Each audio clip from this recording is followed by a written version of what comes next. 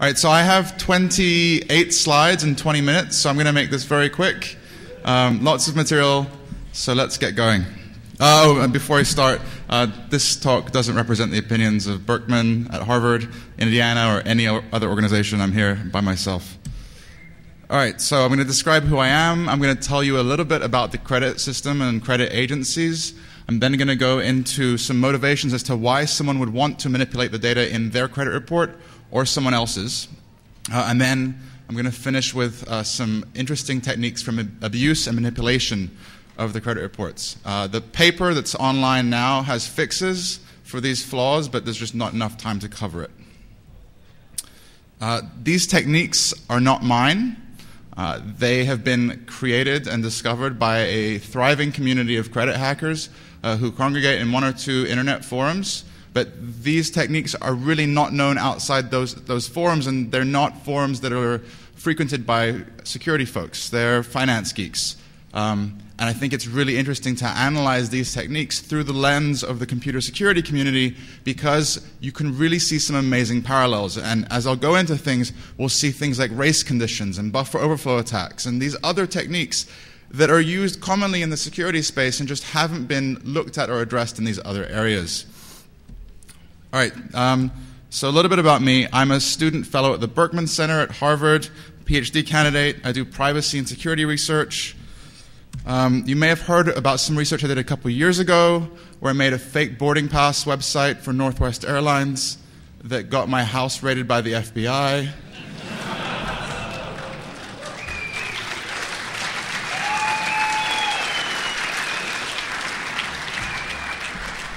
The lesson from that story is always have a good lawyer.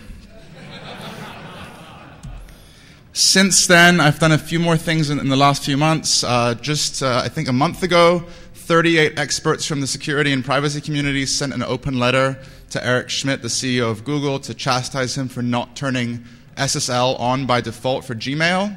I wrote that letter. Thank you to that one person. We have an open comment that we submitted to the Copyright Office to argue that consumers should be able to hack the DRM for music, movie, and media stores that go bankrupt and the authentication servers shut down. You may have seen in the last week or two that the content creators said that consumers do not have an expectation of being able to access their works deep into the future. We disagree with that, and so we want consumers to be able to hack their works and play them, things they've legally paid for, well into the future.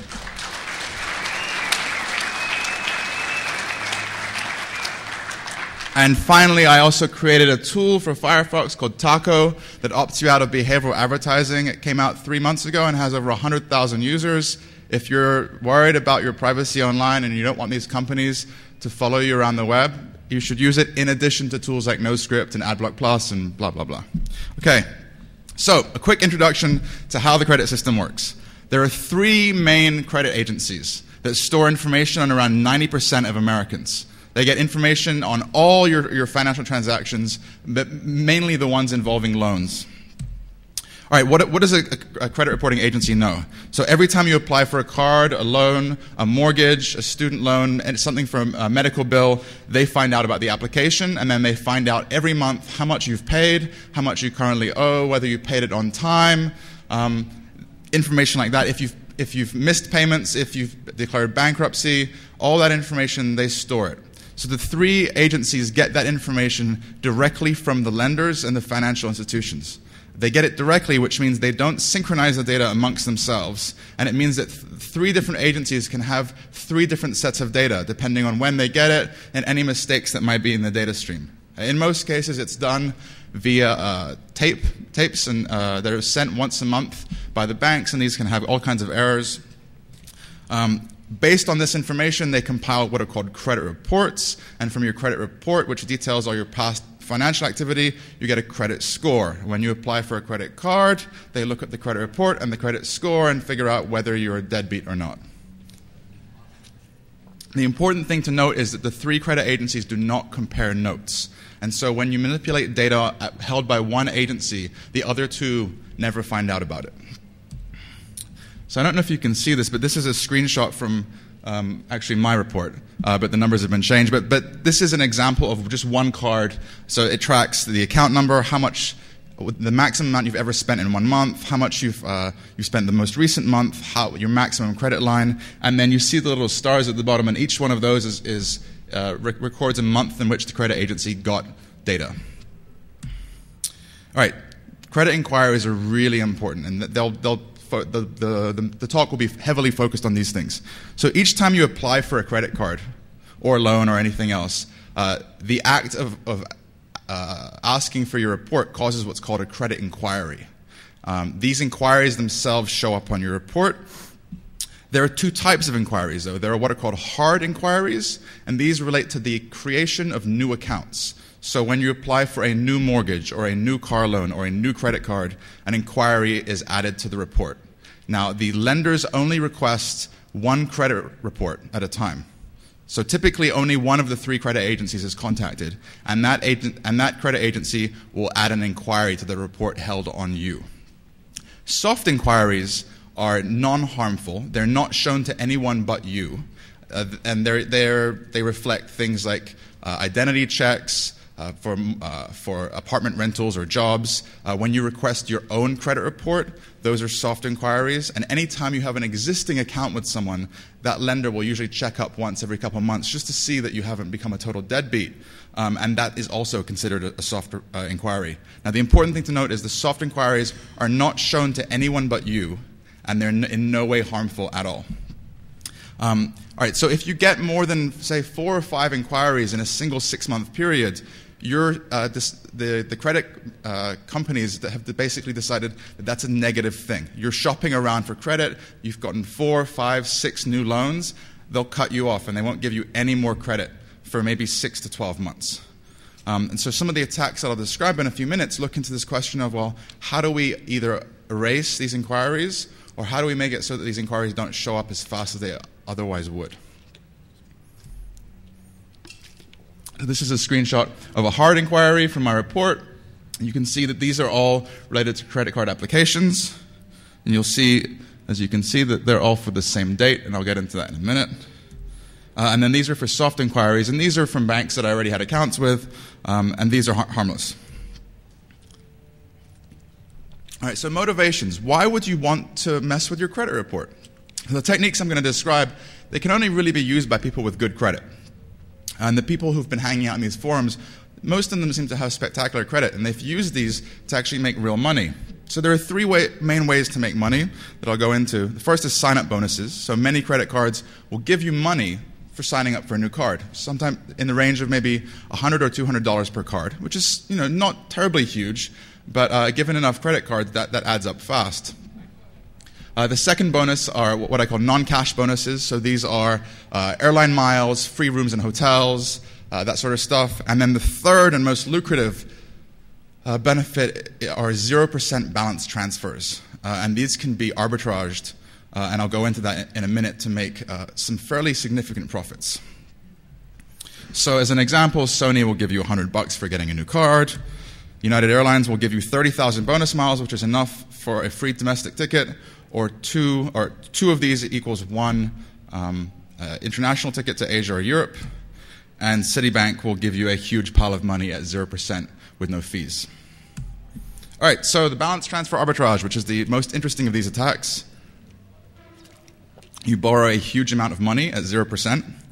You ask the bank to send you a check instead of paying off an existing loan. You put it in the bank, and you get a CD or a savings account, and you, after 1 year, you pay it all back and you collect the interest. $30,000, this is real money.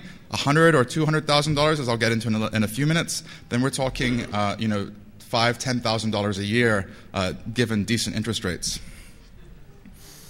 All right, now, these techniques that I'm going to describe are somewhat limited, or the techniques I just described are somewhat limited by the fact that you can only get 4 or 5 cards in any 6 or 12-month period.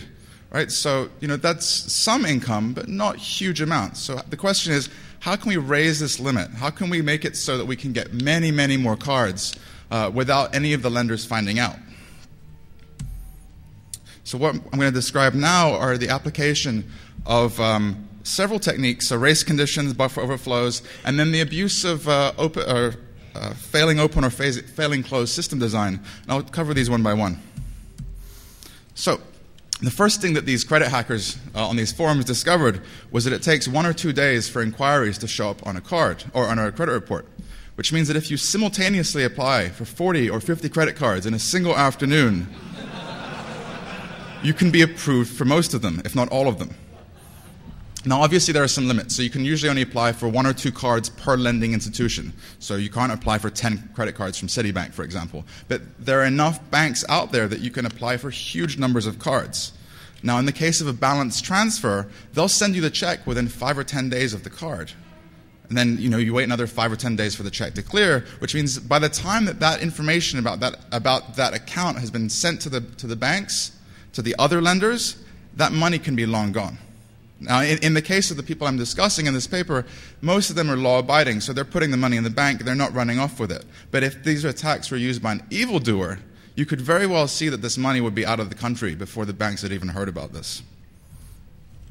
So on these forums, reports of $200,000 or $300,000 in 0% balance transfers are extremely common.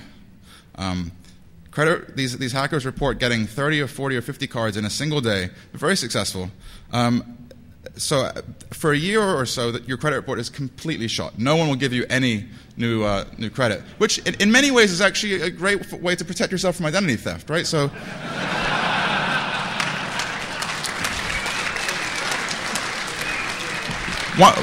once your credit is maxed out, it's not worth stealing anymore.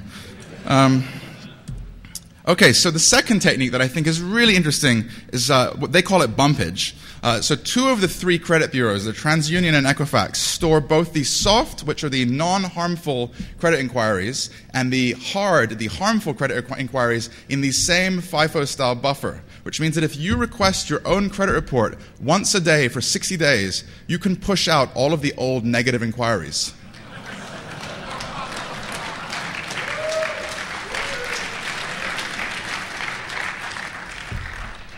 Now, these can be done via free or maybe $9.99 a month credit monitoring services. My paper goes into more depth as this, and there are a few techniques you have to avoid. So doing it more than once a day can actually cause your report to be split into multiple segments. It's complex, but it's really bad. But once a day seems to be fine. One of the credit agencies has discovered that this is happening and is manually adding the old inquiries back onto reports, but people report that you can still flush them out again and remove them. So it's a game of cat and mouse, of one side deleting the inquiries and the credit agencies adding them back on again. All right, and the third attack, which I think this one is pretty cute too.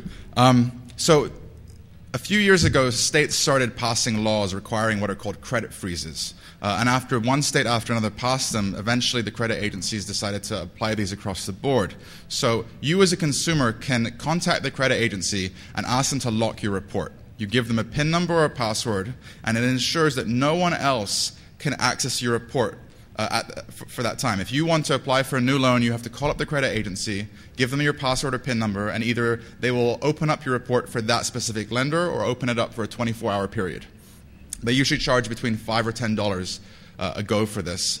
And when this legislation was being proposed, the credit agencies pushed back really hard. They didn't want to have a simultaneous credit freeze. So there's something else called a credit alert, which is you've been a victim of credit fraud, and you can create a credit alert, and the 3 agencies are required to simultaneously give that information to all their competitors. So you do one credit alert, and everyone gets it. With a credit freeze, they didn't want to do that. And so what you can do, you can abuse this technique to basically control which credit agencies the banks can have access to. You have control over the 3 reports. If one of the reports happens to have far more bad information on it than another, you simply freeze that report, and the other 2 are left open.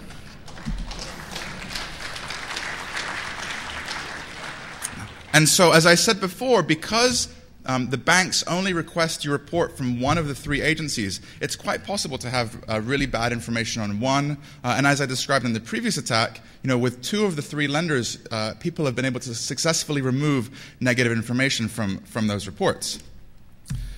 So what you can do, essentially, is freeze a bad report, and then apply for cards. And many of the financial institutions, when encountering a frozen report, rather than turning a customer away, what they do instead is just contact another credit agency to get the report. So rather than failing closed, they're failing open, right? This is a really, really simple technique. And the best part about this technique, I think, is the fact that there's no downside.